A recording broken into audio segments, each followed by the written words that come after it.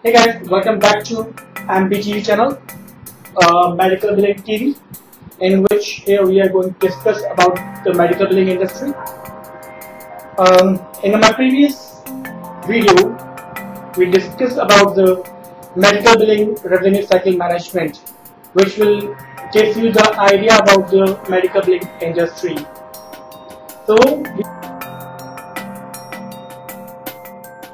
we do have now the idea about the departments. All the departments includes in medical billing industry, like eligibility department, entry department, coding department, charge posting department, payment posting department, insurance company, receipt of claim, and AR department. And we had learned about the responsibilities of all the departments in my previous video. Here, because now we do have an idea about this industry and all departments, so now we go some deep, in which we will explain the terminology, a glossary which is used in this industry. So we should have a knowledge about all the terminologies so that we can utilize those terminologies and we can understand what exactly it means. Otherwise, we don't know about this. We cannot communicate with anything. So like here, we will discuss about the medical billing glossary in this video. So let's start with the medical billing glossary. I will start with Medicare.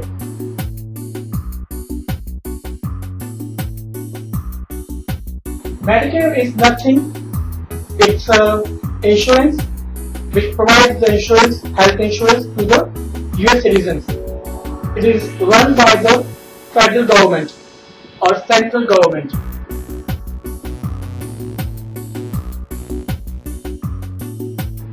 It is controlled by the central government. It is a plan. It is developed to assist US citizens, those who are not capable to have health insurance.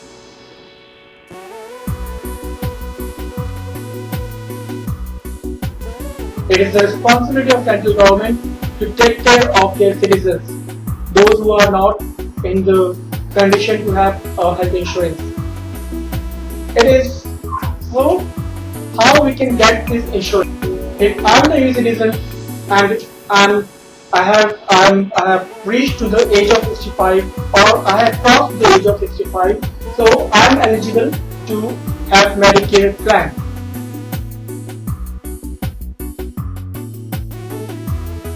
And then Medicare, the central government will take care of my health expenses. Okay. The second category also is there, permanent disabled.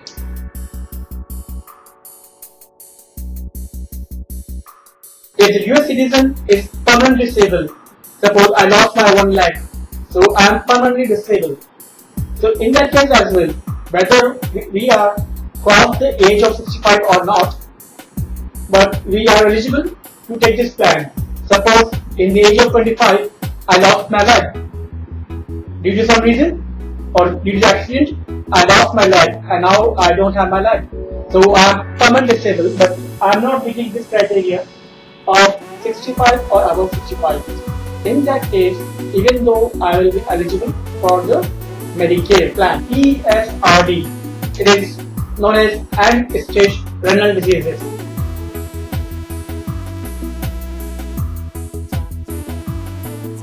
If doctor finds that patient is having end-stage renal diseases in which he will not live this disease will be permanently along with the patient, and there is no medical treatment for that disease, like I do have a cancer and it is in an end stage, so I don't have any treatment for that. So in that case as well, we are eligible for the Medicare. So the US citizen, if 65 or above 65, he is eligible for health plan. If patient is permanently disabled, even though he can go for Medicare plan, and if patient having end-stage renal diseases, even though he is eligible for the Medicare. So that is the Medicare plan. Medicare plan is very easy to understand.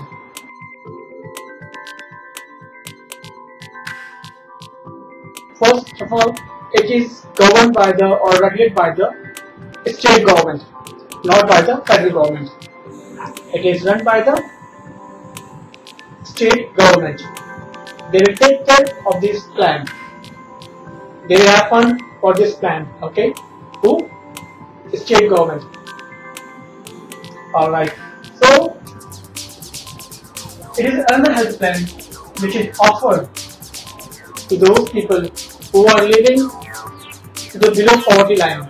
Those are not able to purchase a health insurance plan because their income is such a less. In that case as well, the state government will be responsible to take the responsibilities of such people, of such US citizens, and then they provide the health insurance benefit to the member.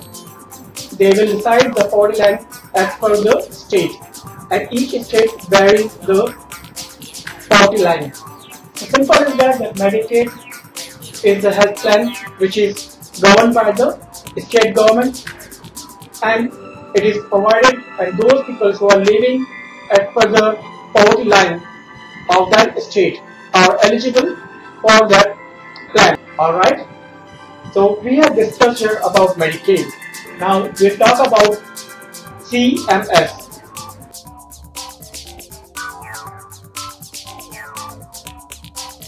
CMS is nothing but Center of Medicare and Medicaid Services. It is a regulatory system which regulates all the health insurances, whether it's a commercial, whether it's a federal health plan. Like in India, we do have a SEBI.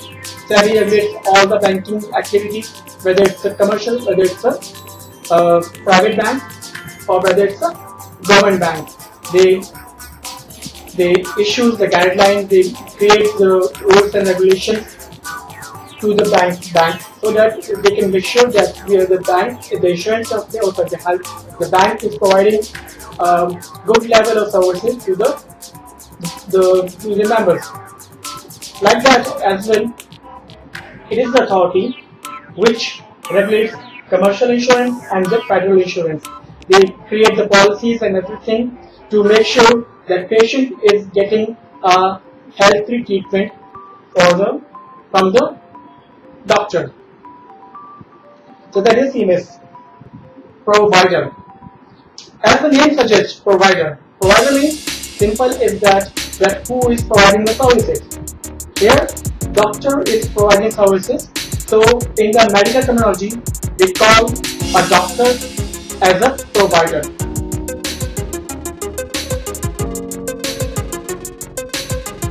So sometimes when we make a call to insurance company, we'll say that we are calling from provider office. We can use that we are calling from doctor office, but it is also a term which we use in medical industry for the doctor. It just denotes a doctor. So the provider terminology is used for the doctor because he is providing services to the patient. This point is claims. Claims means it is nothing but a doctor's bill. Doctor's bill which we need to bill to the insurance company or to the patient against the services which we have rendered to the patient. When doctor is rendering the services, he is supposed to get the payment. And in that case, doctor first provides the treatment, and after that he will bill to the patient having insurance company, he will bill to the insurance company, or if patient is not having insurance company, then he will bill directly to the patient. So that bill is known as claim because doctor is now claiming for his services what he rendered on the patient. Now the next point is bill amount. And now we'll see that what is that amount. It is nothing but total charges for which the doctor is claiming.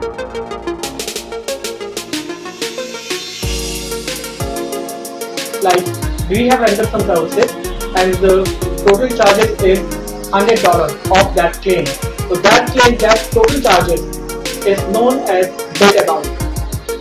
For every CPT code, like we discussed already, for all the services, for all the treatment, it is predefined charge amounts already in a software. When a charge poster will enter the charges in the system, it will automatically pick the bill amount.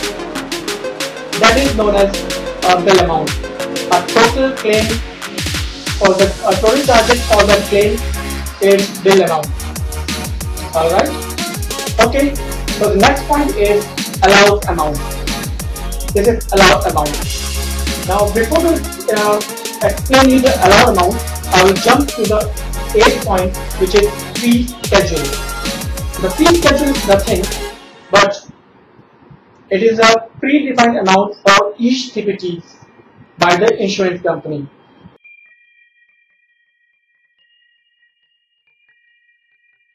Like the bill amount is predefined by the doctor side. Doctor can bill according to his software, that is bill amount. But insurance company has also a list of all the treatment, and against that treatment they do have their fixed amount.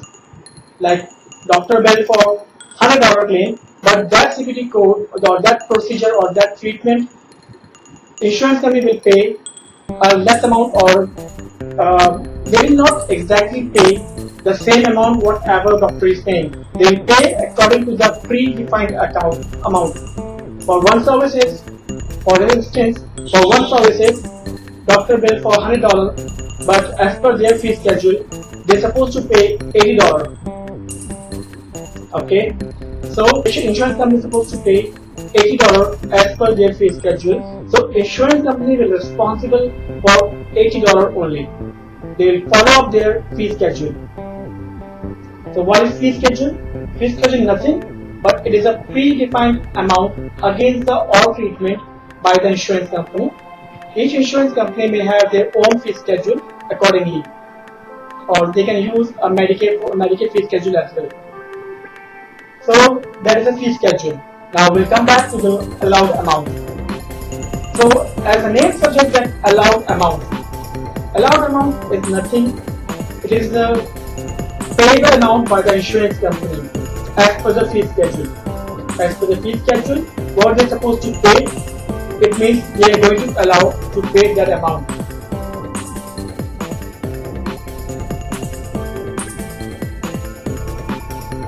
$100 bill, that is the bill amount. As per the fee schedule, they are supposed to pay $80. So $80 is that allowed amount. Okay, so when they verify the fee schedule, they comes to know they are supposed to pay $80. So it means that it is the allowed amount. So far we have covered Medicare, Medicaid, CMS, provider, claim, bill amount, allowed amount, fee schedule. Alright. Okay. Now the next one is paid amount. As the name suggests, that paid amount. So the paid amount is means, as the name suggests, the paid amount is that amount which is paid by the insurance company or by the patient. That is paid amount.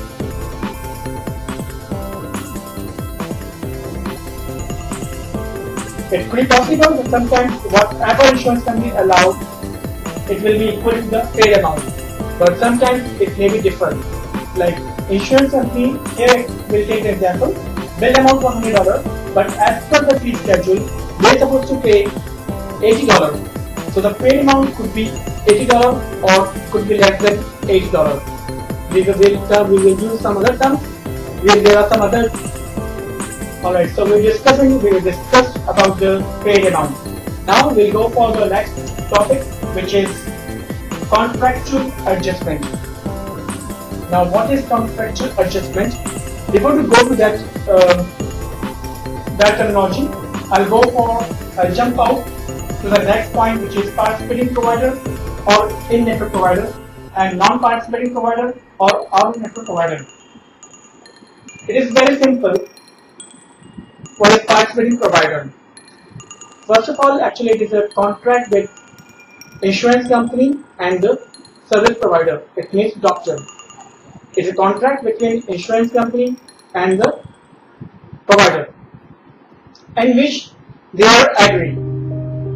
Doctors agree that whatsoever they are going to allow on this claim as per their fee schedule, they will take it as a full and final payment, and they will not ask about the rest of the amount, which is disallowed amount, which is not allowed.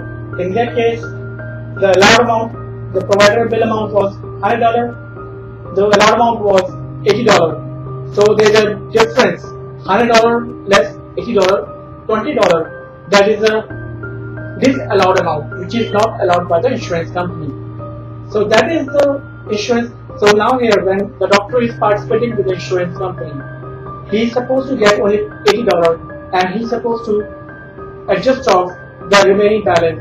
He may not ask to the patient for $20, that we bill insurance company for $100, but they just pay to us $80, so we are supposed to pay the balance. We cannot ask, because we are contracted with insurance company. Likewise, now we can easily understand non-participating or out-of-network provider. This is the provider we are not accepting, or patient or provider is not having any contract with insurance company. In that case, they will not follow the allowed amount. They will ask about the full amount. If insurance company is not paying the remaining balance, so he can bill to the patient. He will have full rights to bill to the patient. But nowadays, sometimes what happens that doctor wants to bill their patients, and for that thing, they may bill to the patient, and they may bill not to the patient. It's up to the doctor wish or the billing team, whether they want to bill to patient or not for the remaining balance. So that this allowed amount is known as contractual adjustment. It means that we are in a contract to adjust those disallowed amounts.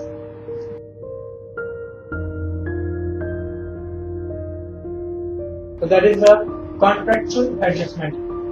What is participating provider? Those providers who are accepting a contract with insurance company, to accepting a full and final payment whatsoever paid by the insurance company as per their allowed amount.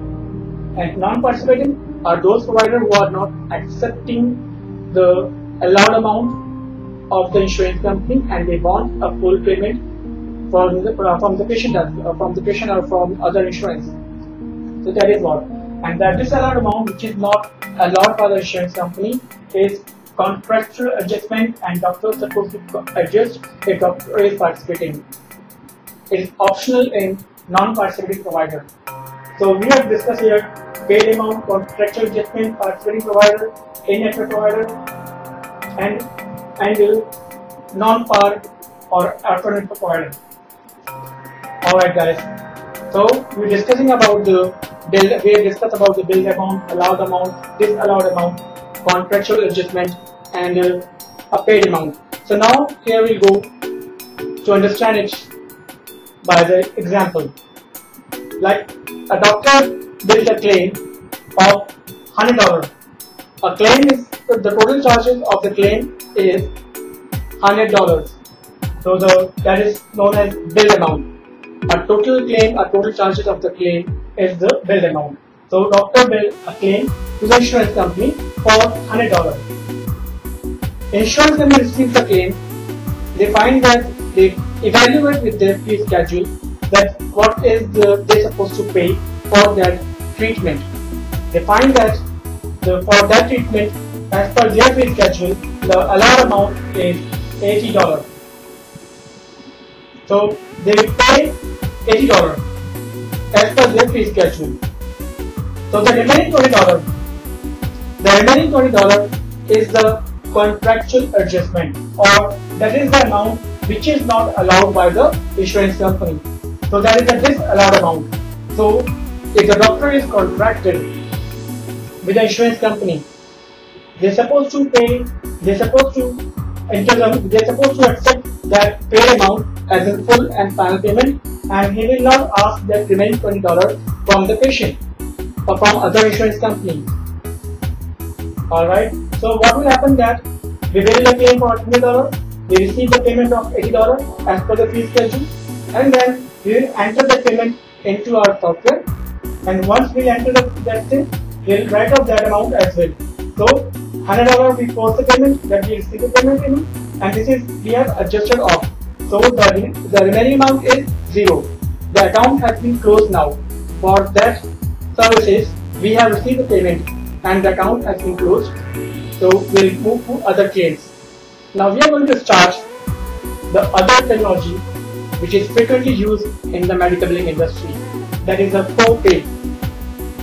Copay is nothing. It is a contract between patient and the insurance company.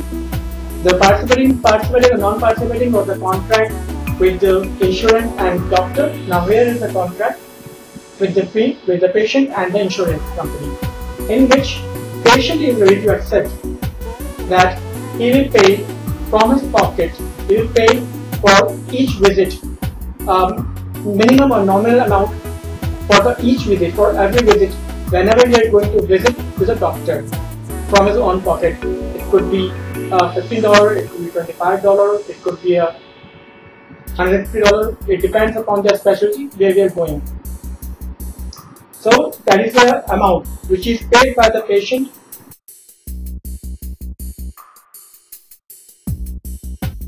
from the patient from his own pocket. It is a cost sharing tool in which insurance want patient to participate in the payment and the doctor's payment as well. It depends upon plan to plan. A good plan we are taking, so these cost sharing tools could be minimized. If we are paying a heavy premium, if you are paying less premium, so the cost sharing tool will come up in the role, so that the insurance company also make the patient participate in the payment. So simple. Whenever patient is going to visit to the doctor, he will pay a nominal amount. It is fixed by the insurance company. He is supposed to pay that amount every visit. So insurance company will not pay anything. Insurance company will not pay the portion of the copay out of the allowed amount. Like the case was that the allowed amount was $80 and the copay is $20. So insurance company will be responsible just for $60, not for $20. Alright, here we go. That is $100. Allowed amount is $80. So now there is a copay applied in this, which is $20. So who's supposed to pay that amount? A patient is supposed to pay that amount from his pocket. So the insurance company will pay just $60. They will just pay a $60. So the out of the allowed amount. The $20 is responsible for patient. 20 plus 60, $80. That is the allowed amount which insurance company is ready to pay. And the remaining $20 is a contractual adjustment. And then the account has been balanced. So here is an example in which the paid amount is less than the allowed amount, which I was talking about, where the paid amount may be equal to the allowed amount, or it could be different from the allowed amount. So here we have understand that what is copay. Copay is nothing but it is a predefined amount which is paid by the patient from his own pocket. It is a nominal amount, and it is a contract between patient and the insurance company, and it's a cost sharing tool.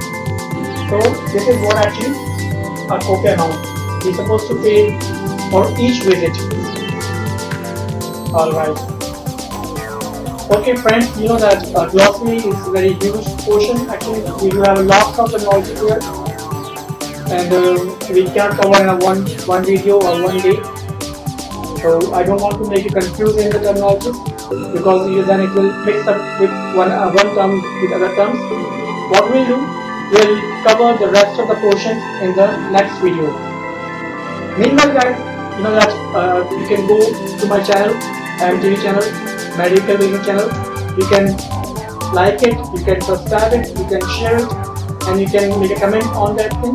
If you do have any issues coming up, or if you have a better idea to explain something, please, I'm open for that thing, and wait for the next video. Let's see. Thank you.